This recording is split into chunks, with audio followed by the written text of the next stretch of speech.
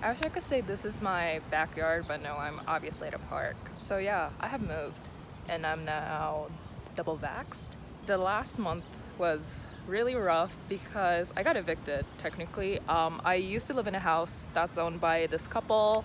I used to live in their basement, you know, separate entrance and whatever, but they had to sell the house and the new buyer didn't want me there, so they were like, yeah, you have to leave. So I went through some what was the crisis nurse called, whatever adjustment. Yeah, I had to go to ER and I had to take a long mental health break. But after the move, I'm feeling a lot better. I feel like my old place just like brought me bad luck. Even though I love the place and like I would love to go back. But I'm liking the new area and I'm now officially a downtown Toronto resident, and you know what that means? Food. So I already went to Chinatown because, you know, we gotta support small businesses, independent businesses, and I personally want to support POC businesses. So I used to live in the beaches and technically I was close to the old Chinatown.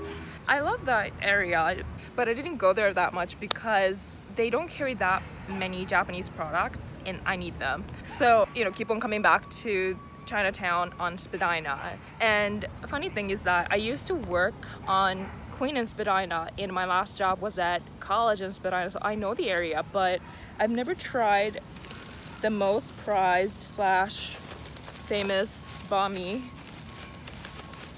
place. So I decided to go there. So it has carrot, ham, and coriander. $3.50. Let's eat. Itadakimasu. Okay, I only ate the bread, but it is so soft. It is so soft.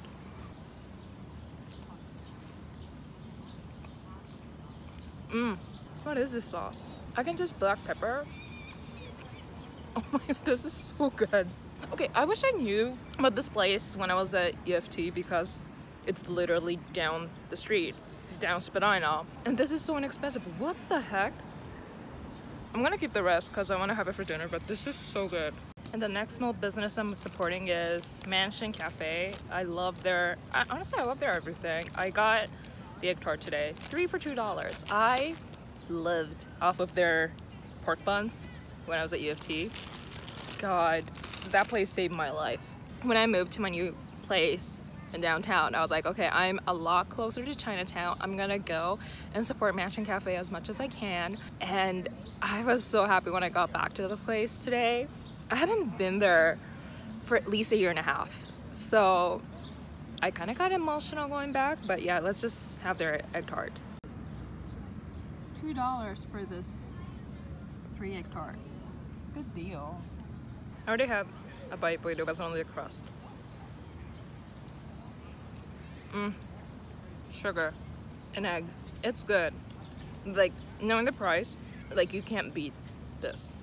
The custard part is a bit too hard, and I wish the pie crust was a bit thicker, but honestly, I love it. 3 for $2. Who can beat it? No one. Okay, I'm now full, and I'm gonna go to the most loved and famous supermarket, according to me, okay? Don't judge me, but yeah, supermarket in Chinatown.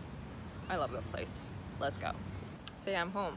I really hate filming like in stores, so I didn't do it, but I got, you know, my Asian Japanese household necessities like udon and gyoza, so I'm all satisfied. But yeah, I used to be like, ooh, living in downtown sucks, I don't want to ever do that, but now I'm like, oh, now I understand it's convenient AF, and I get to see and support all the small businesses that's slowly, you know, disappearing thanks to Rona and incompetence of Ford and Tory. So I feel like I'm doing a better job than those 2 cis hetero men today in regards to supporting small local POC owned businesses. So don't forget to vote. Yeah, so I'm back. That was my attempt of a vlog.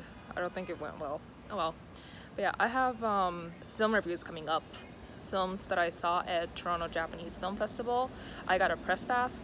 Thank you to Dakota. Check out his podcast. He and Rachel invited me to talk about the films that we saw at TJFF's, and that episode's been out for a while.